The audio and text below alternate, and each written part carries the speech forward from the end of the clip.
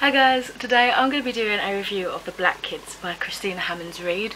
I got this on NetGalley, so an e-copy for review, and it does come out on the 4th of August 2020, so keep an eye out for that if you're interested about anything I have to say today. So I thought I would quickly read the description of what it's about, because it gives you some sort of key details that will tell you obviously if you'd be interested in it or not.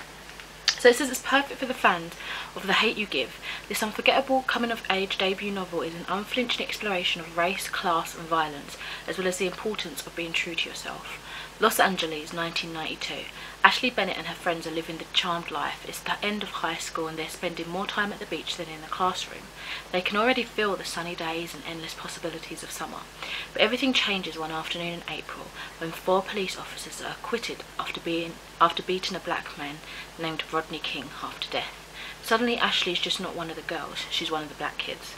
As violent protests engulf LA and the city burns, Ashley tries to continue on as if life were normal, even as her self-destructive sister gets dangerously involved in the riots, even as the model black family facade her wealthy and prominent parents have built starts to crumble, even as her best friends help spread a rumour that could completely derail the future of her classmate and fellow black kid, LaShawn Johnson. With her world splintering around her, Ashley, along with the rest of LA, is left to question who is the us and who is the them. I meant them. I just completely ruined that tagline. This was fantastic. As you can tell from the synopsis, it's quite timely. It's got a lot of, strangely enough, things that are happening currently. And it's just an interesting reflection of how time and time again history repeats itself. So I gave this a 5 stars. I feel like the story really resonated with me so hard, particularly because we're following Ashley, and I would actually say she's quite relatable for me personally, because she's described as like a lucky black girl, and it's weird because I guess I would be considered a lucky black girl in the sense that although I've not been nearly as sheltered as she has in her life, a lot of things that affect black culture and you know, just your surrounded environment, it didn't, like as with Ashley, it didn't really directly impact me. It was never in my face. I never saw it firsthand, and that in that sense I feel similarity with her. And it's really sad really, because I guess for most of my life and for most of hers, she felt this sort of detachment because she was so, I guess, assimilated into white lifestyle, so to speak, growing up in a, not me, this is back to Ashley now, growing up in a wealthy white area, being one of only a few black kids in her school, and it's like when something tragic happened in the form of this horrible beating, riots, protesting, her friends and the people around her saw her as this black kid now. She wasn't just one of the girls, as the synopsis says. And it's really interesting because although she almost tries in this book very hard to ignore these movements happening, she does get sucked in because it is her life. Even no matter how far she pushes it away, no matter how much it's not in her day-to-day life, it will affect her, and it does, particularly in the form of LaShawn. So he is a character I wish we had more from the beginning. I really do like him, but I enjoyed the growth and the character arc that we eventually got with him. So basically there is a rumour started. I won't go into depth about the rumour because I feel like it all builds up in the story and it's best if you read it yourself. And it ends up affecting her because it's her friend group and her that has sort of started this rumour. And it's tied in with the rioting and stuff like that. And that in a way is kind of like a push into her being like, oh crap, this is real life, like I can't stay sheltered forever. And it's funny because she has a sister called Jo, and Jo is very much headstrong into this. She's almost like pushed away the wealth that her family has worked hard to provide for them. And it's interesting because the parents clearly wanted them to have a really good life so they wouldn't have to struggle the way that they struggled. But it's made, like her dad even at one point says, you know, I've made you guys spoiled for this reason, like I don't want you to have to suffer through that, which I understand, but obviously has its flaws. But Jo has just gone the complete opposite way. She's very just, and it's almost like she wants to throw away that wealth and be proper amongst like the whole of the poorer areas in LA, and kind of really get into the nitty-gritty parts of the rioting and the protesting and stuff. And yeah, it's just interesting seeing the two extremes between the sisters, where Ashley's very much like disinterested, it doesn't even faze her for the most part, and Joe's like the other extreme, where she's right in it, almost pushing herself into things that she doesn't need to be, like dangerously, that she doesn't need to be involved in, and that has its own kind of exploration as well as the story progresses. Ashley's friends I really disliked. Actually, they grew on me. Some of them grew on me. Particularly Kimberly, I really hated. I thought she was a horrible person. I'm very happy with the way the storyline developed and progressed. Heather I liked the most out of her group of friends. But again, all these characters are very flawed. They say a lot of that subliminal, subtle racism that you think, oh, you let your friends get away with. Particularly, you know, kind of being used to that white environment where it's like almost a racism that you don't even notice, you know, because it's so used so often. But I love how Ashley comes into herself as she becomes more willing to learn more about life.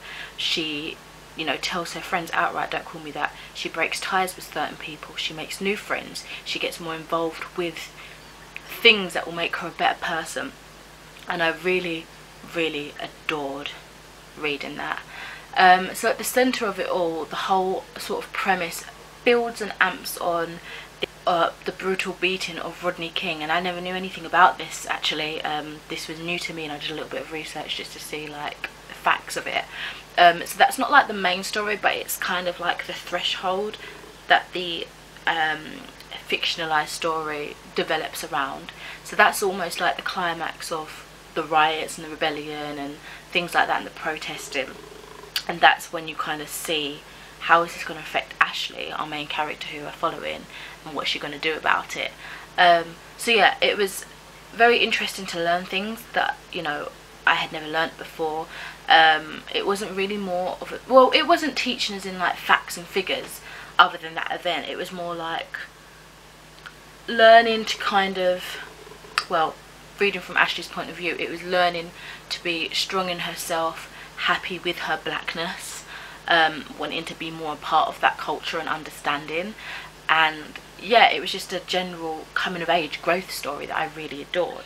It wasn't a very happily ever after. There were things that sadly is very realistic that happened, but I loved it all the more for that.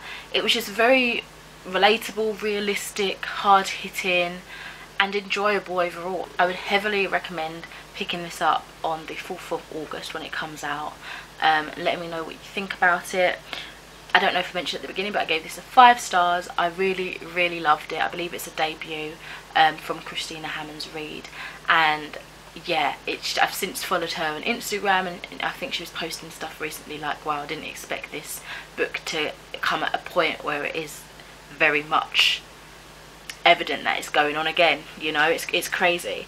She shared a picture actually where it was like fires and riots and stuff, and it was like 1992, and then scrolled across and it was like 2020. It's that when will this end sort of thing. But yeah, I think this was a phenomenal read. Easy pacing as well, easy to read. Obviously you've got a lot of hard hitting themes in here, but it wasn't too I didn't find myself having to put it down and be like, oh, it's too much, it's too much. It wasn't. It was perfect. Very accessible, very easy to read. So yeah. Oh, before I go, I just remembered as I was signing off that I wanted to read you guys some quotes. So I'm just gonna, I have a lot of stuff that I've highlighted. I'm just gonna pick a few that, just random few, because all of these I think were very good. So one of the first ones here is talking about the relationship between Joe and her sister, between Ashley and her sister Joe, and it says, Joe is smart and very sad, and secretly I think it's easier for my parents that she's gone, even if nobody wants to admit it. At least fighting about her is easier than fighting with her. How do you raise a sad black girl? Wow. And then this is the one that kind of what I was saying a little bit about in the beginning. We're lucky black girls. My parents worked really hard to make us so. It's like Joe feels guilty for all that good fortune. Why can't you just be lucky, be happy, be grateful, they think. Harrison's a white dude, so maybe all our good luck he just thinks of as his birthright. Harrison is Joe's partner. And then another one, I might do about 5, let's see. Yeah, this is a lot about the family sort of situation. So my parents and grandparents have made it so that Joe and I know nothing. We know nothing of crack or gangs or poverty. We know nothing of welfare or Section 8 housing or food stamps or social workers. We know nothing of schools with metal detectors and security but no books. We know nothing of homegoings or small coffins. We know nothing of hunger. We are, according to my father, spoiled, rotten little brats. Which one else should I pick? This one's really good. She thinks I don't care, but it's not that. It's that there's so very much to care about, so much to feel, and instead of trying to sort out what's in my head, sometimes I don't want to feel any of it at all. That one is so perfect to how I feel, oftentimes just about life in general. This one was really good. Okay. Sometimes it's hard being a girl and it's hard being black. Being both is like carrying a double load, but you're not supposed to complain about it. There are so many things you have to remember about how to be. First things first, be pretty, never take up too much space. Your breasts, arms, lips, hips, thighs, and even your nose should always be just so. If your body should spill over, just so, or not quite fill it up, well, honestly, I don't know what to tell you, just don't. Be a good girl, but not too good. Nobody likes that girl. Laugh, but not too loud, you'll make them nervous. No, don't be sour, never that. Even if you're having a bad day, month, year, life, they'll think you're angry. Make sure you smile so they can see your teeth. Be smart, but never smarter than, or they'll think you're uppity. Be more, yes, that's it. Practice, dream, rise. Wait, not so high, girl. Those stars, they aren't meant for you. Wow. It's just, there's so many quotes. I could go on, like, honestly, like, all of this, I don't even know how well you can see that, all of that I've highlighted. It was just so beautifully written and so, just so, it was great.